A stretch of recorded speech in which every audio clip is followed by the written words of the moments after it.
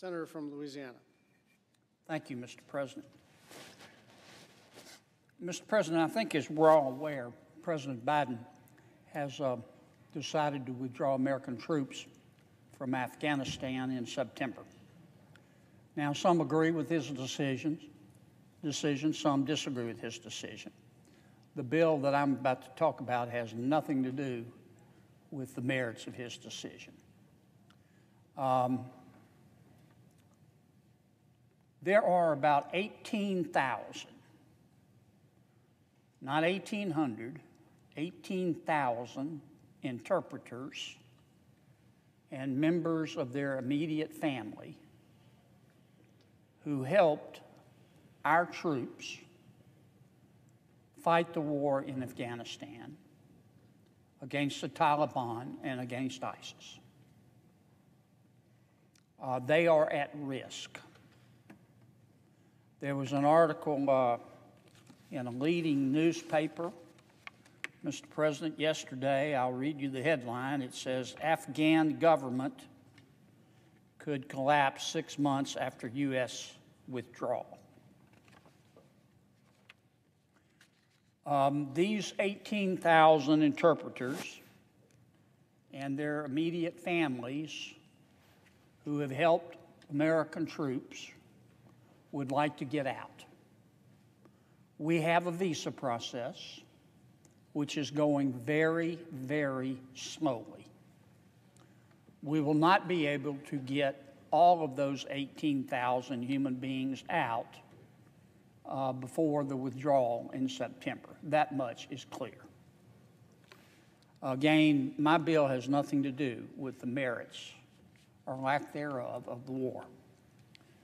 My bill would direct the Secretary of Defense and the Secretary of State to develop a plan to relocate the Afghan interpreters and their immediate families that want to get out and bring them to America.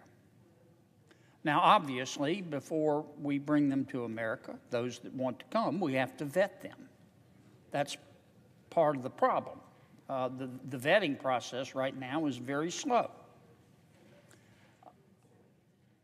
Rather than try to put together a bill that would set forth a specific plan to address this, I consider it a crisis, if you're one of those 18,000 human beings, my bill would just direct the Defense Department and the State Department to come up with a plan to present to us within 30 days. Now, my guess, and it's only a guess, is that the state and defense are going to come up with some plan to move those of the 18,000 who want to leave Afghanistan to a safe third place other than America, so that we can continue to properly vet folks before they come into America. And I suggest we do need to properly vet them. But I also suggest, Mr. President, that number one, this is about right and wrong. These people helped Americans, and they helped American troops, and we owe them. And we don't want to see them massacred. And number two, if we allow them to be massacred, I think it's going to send a message to many people throughout the world that loyalty to America means nothing. Absolutely nothing.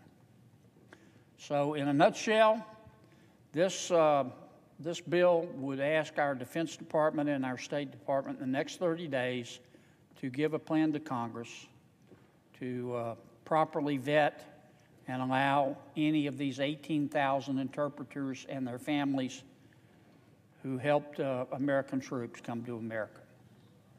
And with that, Mr. President, as if in legislative session, I ask unanimous consent that the Senate proceed to the immediate consideration of S.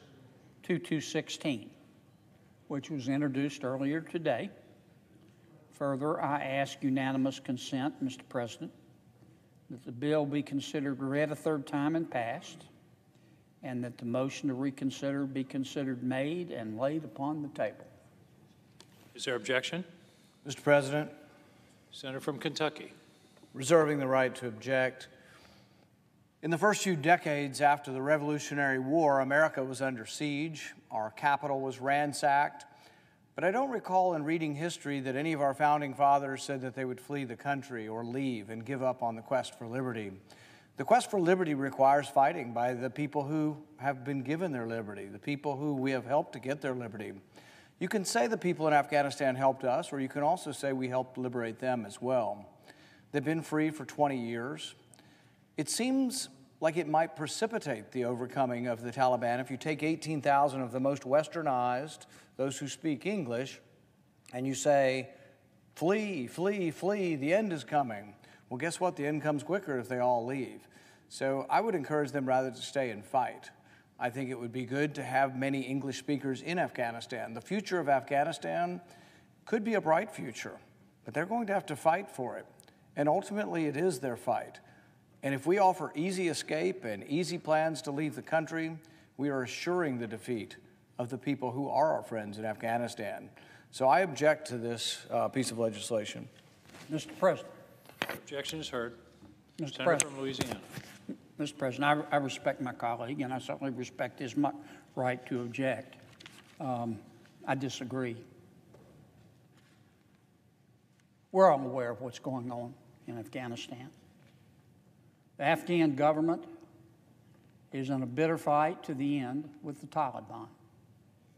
And the Taliban's winning. And the Taliban is ruthless. And they're going to murder these people.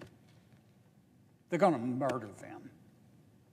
And the blood's going to be on American hands if we don't do something to help them.